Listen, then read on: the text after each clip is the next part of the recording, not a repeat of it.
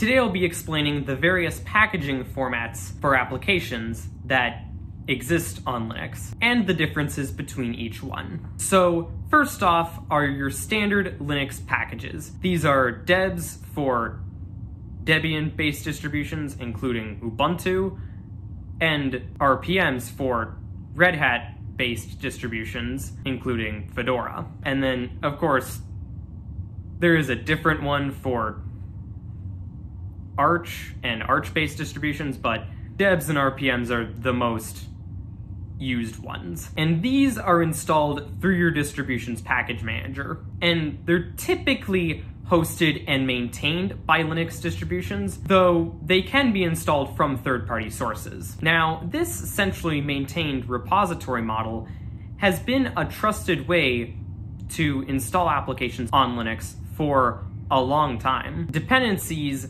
are shared across packages, which has the obvious advantage of saving disk space, but it can also be a major disadvantage in that it can cause what's known as dependency hell, where an application will need one version of a dependency, but another application will need another, and so they conflict. And if your distribution's package manager isn't smart enough, it could end up breaking the system if you aren't careful. But luckily nowadays, most distributions package managers are designed smartly to avoid that. So if there's going to be a dependency conflict, it will just simply fail to install that package. And applications packaged as a standard Linux package generally follow your system theme. Now, for the disadvantages of standard Linux packages is that they are not sandboxed, meaning that anything your user has access to, that application has access to as well. And if you run that application as root, then it has access to absolutely everything on your system, which is why you don't want to run as root unless absolutely necessary. Well, I do love the convenience of these packages and the fact that they run completely natively on my system, like they're the quickest to launch, and they also follow my custom theming. These packages actually suck for developers, because not only do they have to be packaged for each distribution, but also each version of each distribution. And that's why these packages are typically hosted and maintained by Linux distributions. And it should be noted that stable release distributions like Debian and Ubuntu don't tend to update their packages for already released versions of their distribution, except for bug fixes and security patches to avoid breaking things. And these major disadvantages of standard Linux packages are the idea behind Flatpaks. Now, one major advantage of Flatpaks is that they are universal Linux packages, meaning that a developer only has to package an application once, and it'll run on any distribution that has Flatpak installed. And these can be installed through graphical package managers or from the command line. And dependencies can be shared via runtimes or bundled with apps, which eliminates the problem of dependency hell. And these applications are sandboxed, meaning that, at least in theory, Flatpak applications only have access to what they need to. Now, in practice, this isn't always implemented on every application, but it's still better than nothing. Now, because a lot of dependencies are bundled with apps, Flatpaks will use more disk space overall compared to your standard Linux packages. And they are also slower to launch than standard Linux packages, though not as bad as snaps, which I'll get into in a minute. Flatpak applications, for the most part, don't follow your system theme. And Flatpak focuses only on graphical applications, no command line apps, or any way to install individual dependencies. And now we get into snaps, which is another universal Linux packaging format developed by Canonical.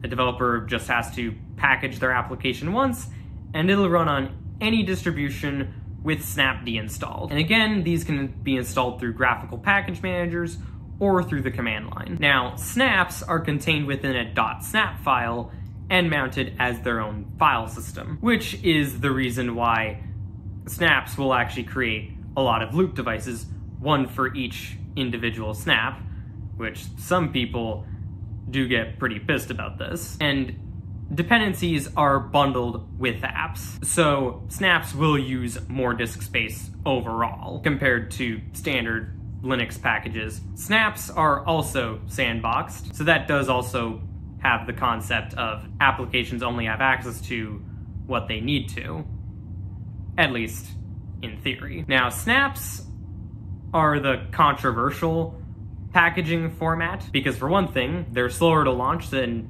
standard Linux packages or even Flatpaks, and they do not follow your system theme. And this third one is actually a big one in that although the snapd client is open source, the server side is not, meaning that there is only one snap store. Now, one advantage with snaps over Flatpaks is that, unlike Flatpak, which only offers graphical applications, Snap not only offers graphical desktop applications, but also command line and server applications. Like, for example, you could get the Nextcloud Snap on your Linux server and just have a fully functional Nextcloud install in basically a matter of minutes, with basically no tinkering required on your part. And now we come to app images, which is another universal Linux packaging format.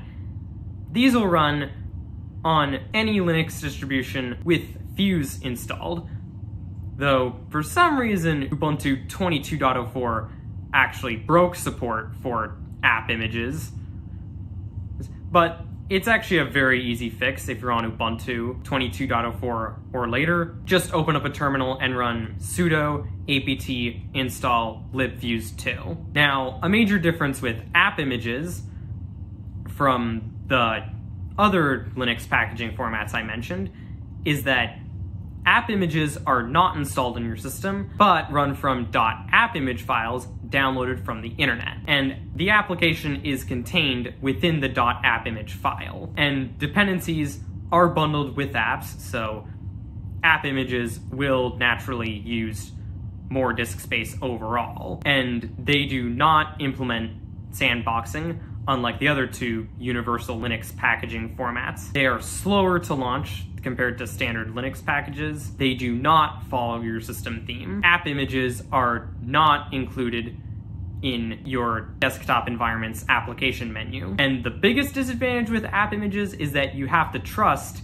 whoever packaged the application. And now we move on to the AUR, or the Arch User Repository. And it's available on Arch and its derivatives, like Manjaro. Packages can be installed graphically or through the command line. And the AUR is contributed to by Arch Linux users, hence the name Arch User Repository. Now, what makes the AUR unique is that it doesn't offer pre-built binary packages, but rather applications come as source packages with scripts which build the application on your system from source and install any dependencies that are needed by that application. And the reason why people love the AUR is that you can find pretty much anything on here, which comes from its community model. Now, one major downside to the AUR is that because it's contributed to by Arch Linux users, you have to trust whoever packaged the application. Though submissions are reviewed by trusted contributors to the AUR project. And also, the AUR will not prevent dependency conflicts with other packages that you may have installed on your system. And overall, it pretty much expects you to know what you're doing. You should be reading the build script and seeing what it's doing to your system, and also what dependencies it's installing. It's not exactly as simple as just clicking install and expecting it to work. And now we get into other Linux packaging formats that are not as common. Occasionally, you will run into that situation where you have to build a package from source or install it via an executable, similar to the way you would on Windows. Note, this is not to be confused with the .exe files, which only run on Windows, unless of course you've installed Wine. Like, I'm talking about Linux executables like .run or .bundle files. Now, unfortunately, there isn't really a universal way to install these, so hopefully that package comes with some good instructions. And luckily, this isn't very common, especially in this day and age, which is a good thing because installing applications this way on Linux is not as easy or as clean as it is on Windows. And applications installed this way are much harder to remove, should you decide that you no longer need them on your system. Now, personally, I prefer to install a standard Linux package from my distribution's official repository, but if it's not there, I'll look for it on FlatHub, which is Flatpak's main central repository, or the Snap Store. Doesn't really matter to me, but I prefer Flatpak's. If it's not there either, then I would install a deb from the developer's website, assuming of course I trust the developer. And that's it for this video. Be sure to give it a like if you liked it, dislike if you disliked it, comment, share, subscribe, all that good stuff, and see you next time.